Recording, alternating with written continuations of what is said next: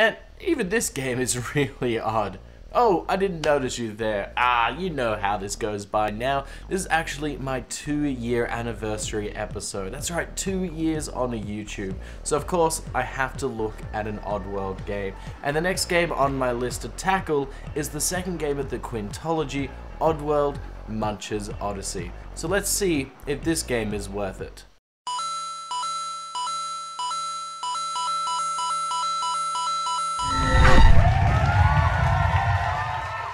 If you've watched the first 2 parts of my Oddworld reviews, I have gone over a brief history of the games and the company that made them. Needless to say, the Oddworld games were very popular at their time, and they were critically acclaimed and made Abe a star. There was always a grand plan for these games as well, to tell the story of the world of Mudos and the inhabitants of it, with there being 5 different main characters in the quintology. The first one was Abe, and this is the second part of the quintology, even though it's the 3rd game, don't question it, don't worry about it, which stars Munch. Munch's Oddysee was released in 2001, which means Lorne Lanning lied to us. Anyway, we start with a heartbreaking scene of seeing Munch with his fellow Gabbets swimming and being happy before they are all captured, and Munch seems to be the only one left. That is until he hears one on land. Curious, he goes to investigate only to be captured by the Vicars, who look absolutely ugly but awesome. They run some tests on Munch and fit him with a sonar device in his head so they could use him to collect their traps. This backfires, however, because he makes friends with the fuzzles and lets them out of their traps, and they are absolutely vicious. They free Munch and now he must escape. Meanwhile, our beloved Abe is sent on a quest from the almighty Raisin, that's really his name, who says that he will need the help of Munch if he wants to free some more mudokons from captivity and slavery, and that he can help Munch out on his quest as well. Whatever happens, I can't wait to play Abe and Munch's Fun Adventures. It is no secret that I absolutely love the Oddworld games. I own them on practically every platform that they've ever come out on, like PS1, Steam, PlayStation 3, the Xbox, just anything. I even own some stuffed toys of them, which are incredibly cute. By the way, I absolutely love these guys and I couldn't wait to show them off. But regardless, I love the story, the world, and the characters that are all in this game. And I was so excited to play it until I found out that it was going to come out on the Xbox. This game was supposed to come out on the PlayStation 2 in the year 2000, but then Lorne Lanning learnt of a new system that was coming out that was going to be more powerful, the Xbox, and so struck a deal with Microsoft. The problem being is that Microsoft dicked them around a little bit. Now, there's not a whole lot of information on the internet, but basically it went like Microsoft kept putting in their own ideas and trying to make the game less dark and more kid-friendly, but Lorne Lanning wanted to keep it dark and keep it less kid-friendly, and they were always butting heads. Because of this, there were scheduling conflicts, there were delays, and then there was things that had to be cut from the game, etc, etc. There's so much of this game that was just left on the cutting room floor because of these decisions. Now, because this game came out on the Xbox, I didn't get to play it when I was younger. I didn't own an Xbox growing up, but I do own one now because I'm crazy and I own everything. But I did get to play the game a little bit in the demos when they had it at the local shopping centers, so I did get to experience this game, and oh gosh, I was so excited for it because I really enjoyed Oddysee, I really enjoyed Abe's Exoddus, and I couldn't wait to get to this game. My biggest issue is that it had drastically changed. The first 2 games are in 2D, and as you'll see, they went to the new dimension. They went to 3D, and I was still getting into 3D gaming, and I wasn't very good at it, so I wasn't very good at the demo of this game either. But that's enough about my history. Let's dive into the game itself. In this game, you play as both Munch and Abe, and they both control in a fairly similar way, moving and jumping around, and they both have game speak, but they both are unique in what they can do. Abe is much better on land and easier to control with a high cartoony jump and the ability to pick up and throw objects. He can also chant to possess bad guys, but I'll talk about that a little bit later. One thing he can't do though is swim, and thus dies if he even touches more than a puddle. Munch can be frustrating to run around, or should I say hop around time because he is a fish. And that walking sound that he has, oh my god, does it get on my nerves. But when he is swimming, he moves quite fast. He can jump pretty high out of the water. He can also activate machines for you to use like the crane. But oh dear lord, the Xbox controls are absolutely dreadful. The right stick click is melee. The camera is awkward because it uses the D-pad, and to talk, you press the button once to do the first talking action, and you do the second talking action by holding that button down. It is awkward and horrible, and it's one of those what were they thinking kind of thing. But what will you be doing in this game? Well, this game is broken up into levels, and each of them has some kind of goal, with most of them just trying to access the exit and save all of the scrubs and fuzzles along the way. In the second half of the game, there is an added plot point where you are trying to make Lulu the Gluckon rich so they can use him for their own purposes. This means that you have to find one or more Gluckons in the stage and get them to give up all of their moolah. Honestly, from the outset, the game has a lot of similarities and ideas with the first two games, but it's all handled very differently. Essentially, you'll be running around all of the levels trying to find the exit, as well as trying to save all of the things along the way, and solving puzzles, of course. Now, the puzzles in this game are a little weak, to say the least. One of the puzzles are as follows. As Munch, you will control a crane, so you have to pick up all the different people and then either throw them into a section where they can die, or maybe even drop bombs onto them, and then they all are gone from the room. Then you have to switch to Abe. Abe runs into the room and stops. You switch back to Munch. Now Munch picks up Abe and drops him in a spot where there is a lever that he couldn't jump to. Then you have to switch back to Abe. You pull the lever, which opens the door to the next area. And then as Abe, you run into the next area. That's a puzzle. I do not call that a puzzle. Now, the very first time I did this, I wasn't too upset about it. It was fine enough, but this puzzle is repeated multiple times throughout the game, and it doesn't change either. Sometimes you'll be picking up the enemies and putting them in a spot where they will die. Sometimes you'll be dropping the bombs on them. That is the only change. It is not a puzzle in the slightest, but this game makes it out to be. The puzzles are bad, and the level design doesn't help either. Most of the levels are barren and boring. Now, the textures and the look of the water is fine, actually a little impressive for the time that it came out, but there is barely anything in the levels. When I think of Oddworld, I think about the lovable characters and the unique locations. I can remember so many places from the first two games, from Rupture Farms, the Stockyards, the temples, to Necrom Mines, Soulstorm Brewery, and the Sleek Barracks. Here, everything kinda looks the same. We have outside areas that look green sometimes, with native buildings, and then other times they have factory buildings. That's the only difference. Then we have the insides of these factories, which do have some different textures, but honestly, I can't tell the difference between one level or another because they all practically look the same. I have no idea why they did this to the game. I was so looking forward to exploring the world that I had seen in the first two games, but in 3D. But what we got just wasn't good. One thing that they did get right are the characters. They are both lovable and goofy. Munch, as the brand new protagonist, is so cute and so lonely, and he's also so fun. He has a bit of a strange accent and it's a bit hard to understand what he's saying at times, but honestly, I really enjoyed him as a main character. Abe as well has come back, and he's just the same as what he was in the first two games, albeit he has a little bit less to say, so he's a little bit less goofy, but that doesn't mean he doesn't get himself into some sticky situations, which we get to see in the cutscenes. Every one of these cutscenes has so much humor to them, from the slapstick humor of people hitting each other to the well-written humor of just the dialogue given. I love absolutely every one of them. They are that good. And they also help to get the relationship between our two main characters. As they meet, they are becoming forced friends, like they have to help each other to work out what they're doing, but they're not really super friends. As the game goes on, they actually do become friends. Oh, isn't that cute?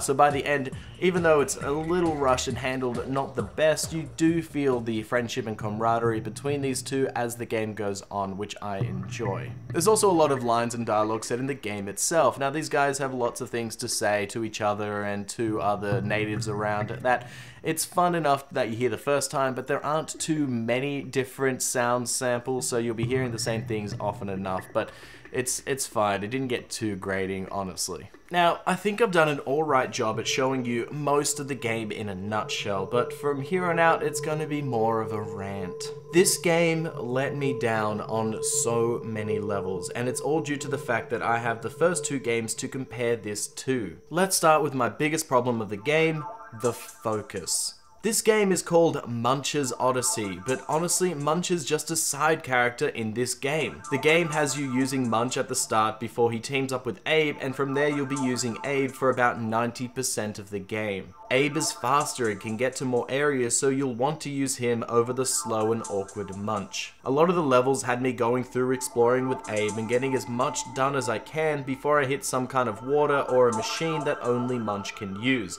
Then I would switch to Munch, use him for a little bit by slowly walking him over to the area that he needs to be, and then pretty much opening the way for Abe. Then I would switch back to Abe and continue playing until I was forced to use Munch again. Honestly, so little time is spent with the title character that I just found it absurd. It is also stated at the start that you will need to save the fuzzles with Munch, but out of the 310 things that you need to save, less than a third of those are fuzzles. They're barely in the game. The main focus in this game is on Abe, and I think this is due to his popularity. He is the face of Oddworld, which makes sense, but I would have liked to have a lot less of him in this game. Keep him as a cameo near the start, and if they really wanted him to team up with Munch, then have it happen later in the game, after Munch has had a chance to shine and be the hero that the game is making him out to be. Oh wow, I can't believe silly old Munch is getting his own Oddworld video game. Did somebody say Oddworld? Oh, it's Abe. Hey Abe, I was just doing my own Oddworld video game. Ah! Well, I'm the star, so I should be the lead in the game. Then we have the gameplay. It's absolutely boring. Because all of these levels look so similar and they're just so barren, there isn't a lot to see and do, so you'll just be running from one spot to another. Because these levels also don't have a lot to do in them and the puzzles themselves are just idiotic, you won't feel a sense of accomplishment as you go through these levels. Sure, sometimes getting through a tricky situation or getting the scrubs or the fuzzles to the bird portal to save them can feel rewarding, but that is few and far between. Over the course of the entire game, you don't learn too many new things and you don't get to possess very new things either, so the gameplay is fairly similar from start to finish, and because of that, after you finish the first couple of levels, it's just boring from then on out. For some reason, Oddworld inhabitants decided to put very short walls into some of these levels, and it just baffles me why they did this. So at one point you will have to have a bunch of mudokons following you, and then you get to a very short wall. Then you have to pick up each mudokon one at a time and throw them over the wall one at a time. It is slow, boring, tedious, and useless. It's just a kind of padding. Now, some of these walls make sense as they can block enemies from reaching certain areas, as well as a higher wall that Munch can't get over. But having it in the way that you just have to throw people over in order to get to the door that they're going to open is just bafflingly stupid in my opinion. It just makes the game feel that little bit longer, but it isn't a fun way of doing anything. Because of this, the game felt like a chore to finish. I was not sucked into the world, the puzzles weren't challenging enough, and most of the levels were just boring to play through and to look at, so I didn't really want to keep playing, but I forced myself to in order to finish the game. One thing that was done right are the new enemies and variations of them, as well as changing up the old enemies as well. For the most part, you'll be dealing with sligs and slogs from the first game, turning up near the start, and the very new vicars as well. Funny enough though, two of the old staples, paramites and scrabs, are barely seen and aren't even used effectively. From being such a big part of the first games, they are just kind of there in this game. They don't really do much except chase after you, and there isn't any real puzzle around them other than just running away, which isn't a bad thing. I just wish that there was more. And that's the thing though, when this game was going to come out, Microsoft gave them a hard date to make this game by because they wanted it to be a launch title. These time constraints and making the game in 3D, which is 100% different from the first game, meant that Oddworld inhabitants had so much work to do and not a lot of time to do it in. Much of the game was cut from content, story elements, levels, and characters, which is why this feels incomplete. I think if the team had more time to work on this game and made it the way that they wanted to, then it would have been a lot better than the game that we got. Some of the other puzzles that you'll be doing in this game have you using the various vending machines that are strewn about all of Oddworld. These offer temporary powers that you have to use effectively before they run out. These powers include going invisible, jumping higher, giving you a faster run so you can get past all the enemies really quickly, as well as giving Munch a zap attack so we can hurt people, and it's quite effective. That's pretty cool. It's one of the best vending machines out there. Now, because of this, there is a much heavier focus on the attacking side and the fighting side and the battle side of this game. As you'll be playing through it, both Abe and Munch have their own different attacks, where Munch with the vending machine and Abe can bitch slap people, which is always fun. But you'll also be talking to the native mudokons and the fuzzles, and you have a new command which is unique to this game called attack. No longer do you just have a one-hit death like in the first two games, but now you have a health bar, so a stray bullet that hits you doesn't instantly kill you, or accidentally touching water with Abe doesn't instantly kill you, which I think is fantastic. Also, the enemies have life as well, so you'll be using your guys to fight them. There's a little bit of strategy to this, so you'll be sending out your people and trying to get them to attack, and as you play through the game, you unlock 3 different tiers of attackers. One which is just using their hands to hit them, the second one which is the tomahawk guys, which uses giant clubs, and the best, which are the mud archers, which have like a really cool gun that they can shoot the bad guys from afar with, and then the fuzzles, which are just vicious and they don't have any kind of upgrades to them. This opens a little bit of strategy in the game, where you could run in with your guys and just try and kill all the hordes as you see them, or you could try and lure the people away one at a time and get your guys to pick them off. Because of this, you have a few different options, which is welcome, but chances are some of you guys will die. But it's not the end of the world though, because most of the levels have a way to revive your characters, but doing so does affect your quarma. And what is quarma, you might ask? That's the good or bad rating in this game. By saving mudokons and fuzzles and keeping the natives alive, you get positive quarma, and by killing them or not freeing them, dips it to negative, which affects the ending just like the first 2 games. There are 2 proper ending cutscenes with 4 different newspapers at the end depending on your final quarma, all of which are fun and dark. So if you're anything like me, you'll want to keep everybody alive for the very best ending, and you won't want to use them in battle as you fear for their death. But this game has a broken mechanic that if one of your duo dies, the other can revive them by touching certain eggs. You don't have any penalty for this other than wasting time. Bad guys don't regenerate health, so you can wear them down, bitch slapping them until they die. You don't lose any quarma either. It's more boring to run in and do it yourself, die, and then have to run all the way back and try again. In the first 2 games, if you made a mistake, it would cost you your life, and you'd have to try the puzzle again. Here, just keep hitting them until they die, no matter how long it takes. This takes away the tension and the threat to anything in the game because you usually can just deal with it, albeit slowly. Towards the end of the game, there is a part where you have to kill a lot of vicars with Munch, one of the few times you get to use him. And to say that it's tough is an understatement. There are so many of these guys, and they also have guns that shoot you, and chances are you will die. After Abe revives you, you have to do the long walk back, and it's boring, only to get another chance to try and shock them a few more times. I died here quite a lot before I abused the quick save option actually. It was a chore, it just wasn't fun at all. It sure is fun being part of my own game. Just fun standing here. Oh look, Abe needs my help. Can I come too now? What? No. There's no water yet. Okay. Due to this lack of threat, most of the time I just had Munch standing by where the egg spawn would be and then have Abe run off and do whatever he wanted. You know, exploring the place and taking down the bad guys. If he was to die, Munch would just revive him and then I have to do the boring trek back to where I was before I died and then continue. There is no threat to this game and it's such a shame because of this mechanic. There's also a few run levels in this game where you have to run from the beginning to the end, as well as being chased by all like the paramites, the scrabs, sligs, and all that kind of stuff, and those can be a little bit more fun, but they too are a little bit broken, because you will just be running. If you make a mistake, then you just die, and you know, the other person, Munch or Abe, will just revive you and you get to try again. Take this back to the first two games where you had the Paramite run and the Scrab run from Abe's Exoddus. Those two were absolutely amazing. I can still remember the Paramite run and how crazy it is when it's all dipped in shadow and you can't see where you're going and you have to run through this gauntlet of paramites like falling down from the ceiling, coming out of the walls. It is so horrifying and fun, and it's also quite memorable because it's one of the few action sequences in the game.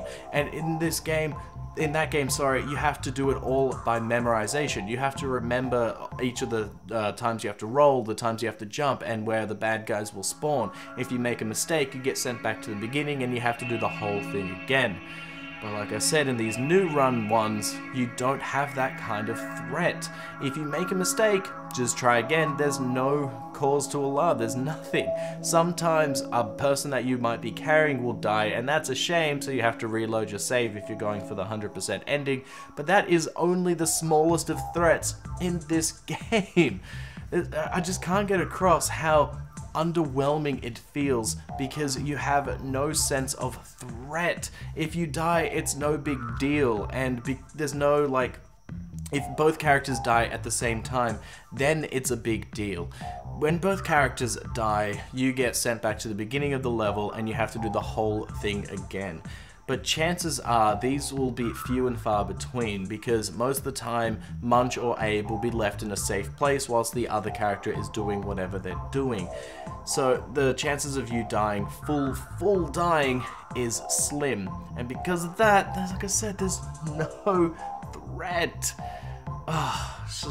It's just bad. It's just bad. Even though there's a lot of enemies throughout the game, you'll be using your buddies to try and kill them, or maybe you'll be using Munch's head blast, you know, or Abe's bitch slap to kill them, or Abe's possession. And let's just talk about that possession a little bit, shall we? When Abe chants, he no longer just possesses the nearest bad guy, and I fully understand this change. There is no target or lock-on feature, so you may get someone that you didn't want to possess, and then you'd have to figure out range and all of that stuff. Instead, when you chant, you create a possession orb that you can move around, and if it touches a bad guy, then you are in control of him. Mostly you do this just so you can kill them and the other bad guys that are around them. There is one game speak moment with a bad guy, just one, and it honestly sucks. But they also put another limitation on your orb as well. You need Spoos. Spoos is dumb. All around the game, you'll be finding these green little blobs called Spoos, and collecting them is required to open doors and to resurrect your fallen allies. It's a forced limitation, so Abe isn't all-powerful, and so they can put doors in the way to close certain areas. Spoos is everywhere though, and the hit detection for it can be a little bit iffy at times, where I'm sure I touched it, but it doesn't actually collect. But what is even dumber is that Abe can regrow them and have an endless supply. Sure, it's boring and it takes forever to get up to the higher numbers, but you can do it, so what's the point of having it everywhere? They should have used it more effectively, or just got rid of it. Honestly, the game doesn't need them. If they wanted to limit the chant more, then just add more anti-chant things around, or maybe Abe creates the orb and it's one size and it has a certain distance it can go before it goes poof. That way you can have the chant, but it's not overpowered. Lastly, as a very quick peeve, there is no Shrikle anywhere. When two games had it be this amazing thing that Abe could do, here it's not even mentioned. I would have thought that saving so many scrubs will let him use it near the end, but nope. Let's just forget about his godly power, shall we? Also, there was a HD remake that has been released which fixed some of the problems that I had with the game.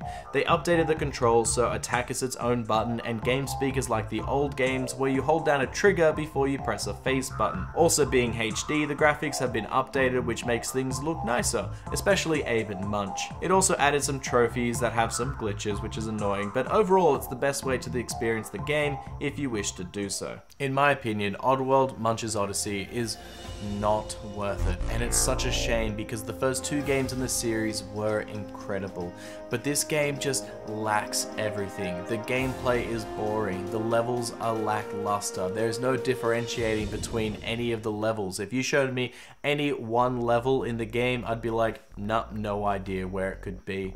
It's such a badly made game, and I think it's due to the fact that Microsoft had all these deadlines and limitations to the game, and because they had this giant grand idea that they had to make within a small period of time.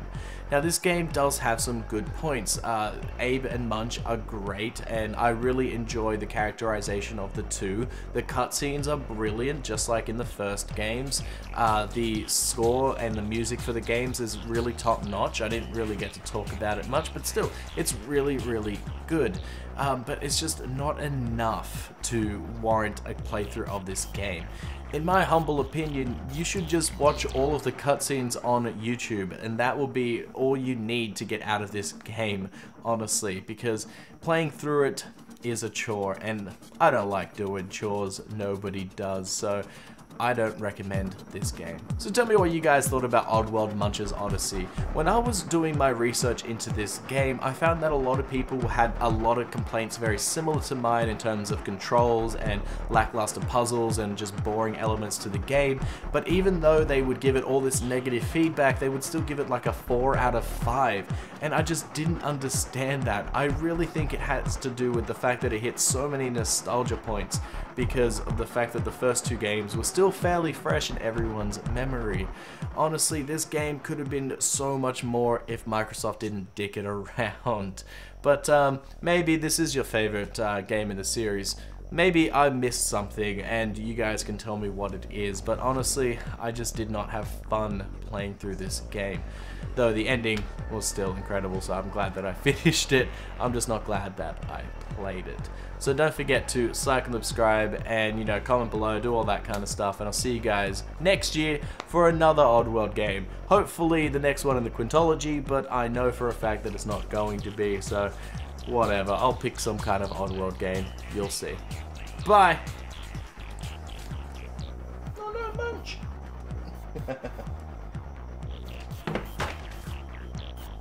Oh my god. Why does this poster keep falling down? Puzzles in this game have you drinking. Oh, have you drinking? Yep, I know you drink. And trying to use their power-ups. Trying to use their power-ups in a very effective way.